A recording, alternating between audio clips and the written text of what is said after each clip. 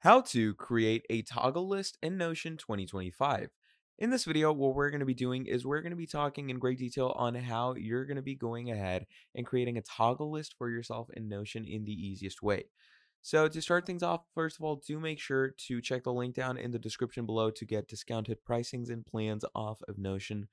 Now, once you've done that and you've come right into your Notion, what we're going to be doing is first of all to create toggle lists. We're going to create a new page for ourselves, okay? And we're simply going to call this page lists. Now, once you've done that, right about here is where the magic starts, okay?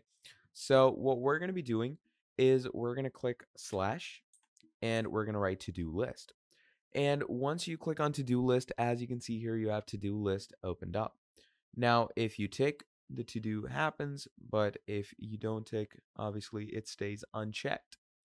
And what you can do is you can interact with these to-do lists in different ways as well. But obviously, to get the proper toggle, you're going to search up toggle lists. Let's say I'm going to write in, let's say Monday, and we're going to write in Tuesday. Okay, we're going to add these two over here. And once you've done that, you can open it up, toggle it in, and right about here, let's say you can add calendars, you can add calendar views if you want to, etc.